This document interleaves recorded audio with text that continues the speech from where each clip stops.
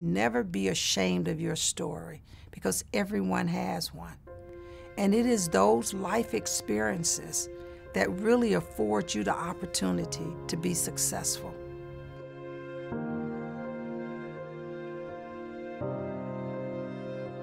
When I think back growing up in Macon, I remember my parents together, and that ended, unfortunately, pretty abruptly. My parents got a divorce, and that time period was a very chaotic one. There was some abuse in the household, which is why my mother left. She left to save her girls. She told us more in leaving than she could have ever told us in staying.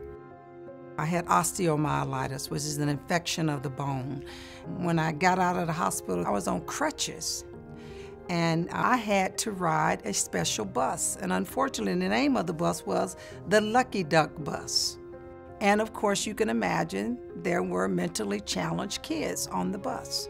And some kids were making fun, thinking that I'm one of, quote unquote, those kids.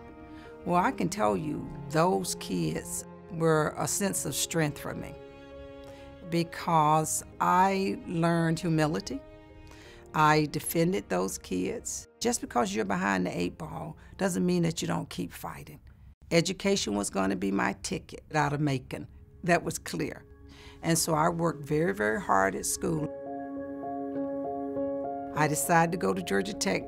I loved math and science, but I wanted to integrate that with my love of people. And so I decided to go to medical school. And I had learned from my mother, you're not limited by your circumstances. The ideas are that people want things to be more energetic, right? There's an opportunity with hard work and determination for people to be successful.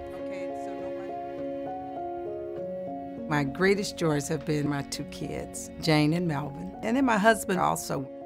But what consistently has brought the smile to my face is to see my children turn out to be great citizens.